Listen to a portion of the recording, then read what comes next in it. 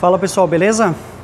Fiat Toro 2.0, 16 válvulas diesel, 2018. Vou mostrar para vocês a regulagem do freio de mão, o freio de estacionamento aqui da Toro. Estou aqui dentro do veículo, aqui no banco traseiro, console central, tá aqui a alavanca do freio de mão. Vou usar aqui a minha espátulazinha, ou vocês podem estar utilizando uma chave de fenda também, com cuidado. No cantinho aqui, ó,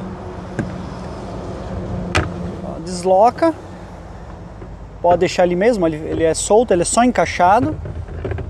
E aqui tu puxa, ó, também, ó, é só encaixado, ó, com um grampo, ó. E tá lá embaixo, tá a regulagem do freio de mão, ó. Ali, ó. Ali tá ela.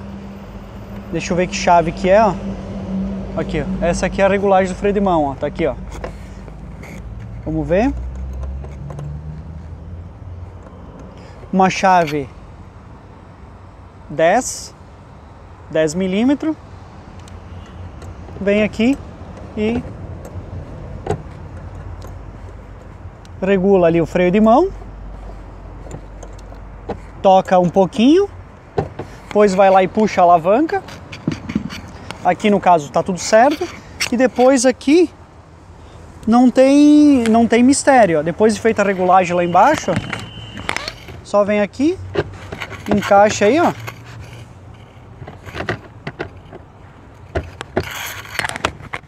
É só encaixado.